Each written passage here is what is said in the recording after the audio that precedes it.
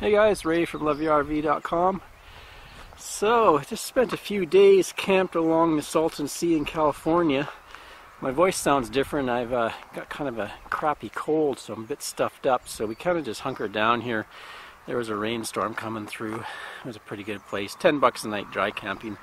But now we're doing sort of the crappy side. You got to get rid of your crap and refill. So this is the dump station at the Salton Sea State Recreational Area.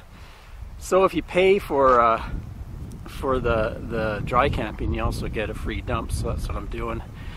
Just dumped. Now I'm filling up the water using my water filters that I installed last year. So what I wanted to show you is I'm doing a test with that Haloview backup camera system. They sent me out the extension cable and a mounting plate. You can see it. I got it mounted actually up on my Winegard Wi-Fi booster system there. I don't have the Wi-Fi booster turned on because that would cause interference, but it seemed to be the highest point on the rig. So it's mounted there, and then there's a 16-foot cable that goes back to where the backup camera is. Now, I haven't had any problems with signal dropout or anything, but my rig's only 30 feet long. So this is supposed to help people have longer rigs, or if they're having interference, they can put this extension in. So I'm just going to give it a test. We're driving from here over towards Yuma. We're going to do some more boondocking. So I'll give it a test as we drive over there. And then when I'm set up there, maybe I'll do a few distance tests for you. It's kind of some experiments to see how much longer of signal it'll give you. Anyway, I just thought I'd show you that. Looks like the rain's come through. It's starting to clear up a bit. Back end of the front, a little windy. Looks like it's going to get up around 68 degrees today, and we got some sunny days on the horizon, so that's always good. I love these big palms.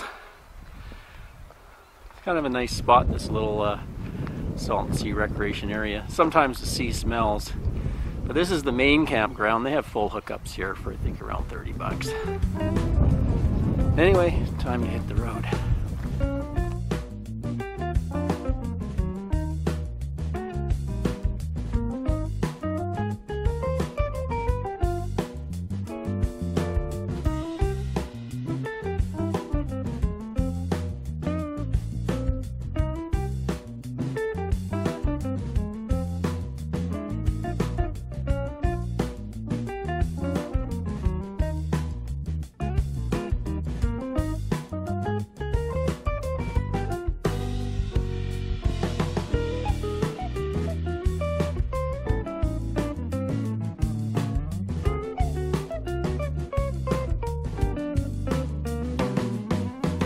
Well, about a 100-mile trip with the new extension antenna, and frankly I didn't notice much of a difference. As before, it was around 2 to 3 bars out of 4 for me. Maybe the footage was a little bit less jittery at high speed, but frankly it was hard to tell. So I'm trying to do some tests here while I'm boondocking and try to get some idea of the range difference. And so I've hooked it back up to the camera's antenna, and I took a walk just to try to see where I would lose signal. And I walked and I walked and I walked, and I got way down. I must have been down almost by that other RV way down there. And I still had, I got down to just having the 1 bar, but it was still a clear signal, so it was a pretty good range. Hard to test. So what I'm going to do is maybe I'll get in the truck where I have some metal around me. I'll drive the truck until I lose range of the original antenna, and then we'll switch to the big antenna, the extension antenna there that I have mounted right on the top, and we'll see if it increases the range any.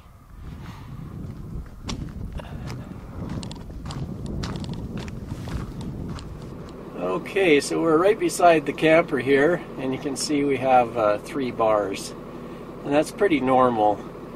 and I'm hooked on to the original camera antenna, not the extension antenna. So we'll go for a drive until we can see if we can get rid of this signal altogether. Okay, so I've driven until I completely lost signal, and it took quite the drive. Let me show you.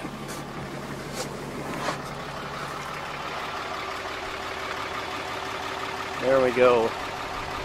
So you can see the cougar way back there.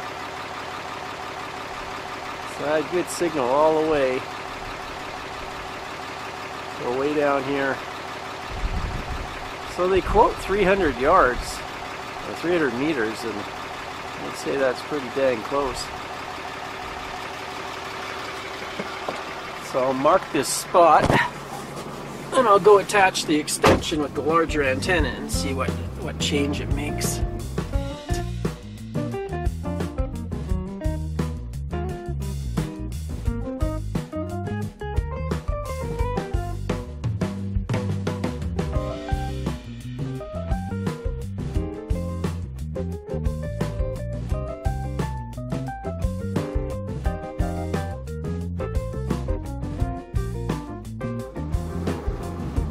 Okay, well the range is definitely improved. I'm way the heck down here.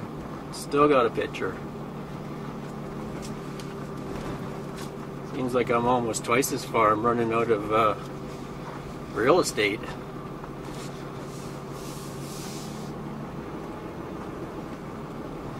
Keep going till it blacks out, and I'll give you a look at how far away I am from the camper. Okay, I'm not completely blacked out, but I had a few blackouts right here. I think this is definitely far enough to give you a good demo. Okay.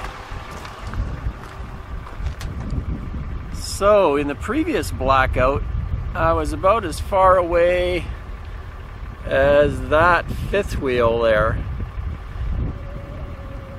Just zoom back into where our cougar is. I'd say I'm like almost twice as far as with the original antenna. There we are right there. So yeah, that extender really does extend the signal range.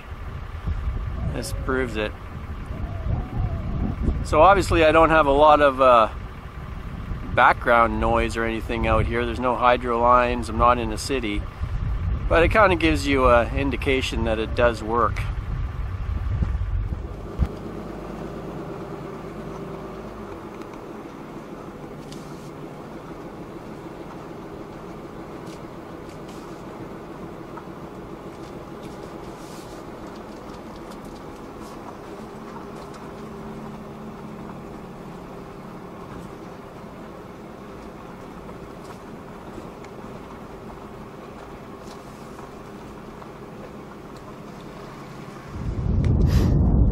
Show you the difference in antenna size.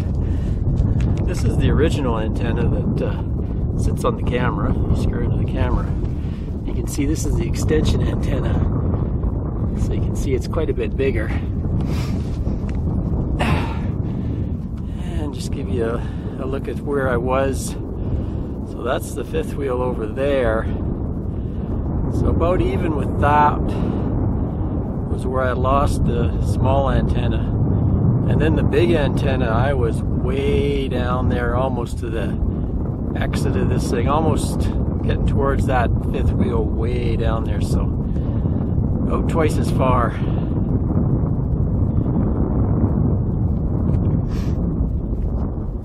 So they sent me two different accessories. One is a magnetic mount. So it's like a magnet, so if you stick it on any metal, it sticks to it. And that you can actually mount the camera on there. So if you had, say, a metal RV, you could stick that on and then screw the camera mount on there. Or, like mine, I could stick that somewhere, you know, I just taped it down for the test, but you could goop it down with some die core or something. And then this is magnetic, so it sticks to sticks to that. And so also because this is magnetic, I guess you could use it another way. You could put it outside the vehicle, say on the roof, and then run in this cable and attach it there. So effectively that would put your signal outside of the metal box that is the truck, so you'd probably improve the signal that way. So there's a few different ways you could do it.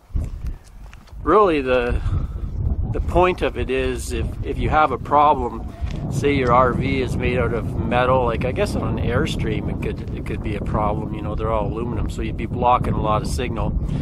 Or if you have a lot of metal in your roof and you put the camera at the back, or say you put the camera, like I have mine at the very back of the roof, so it's still above the roof line.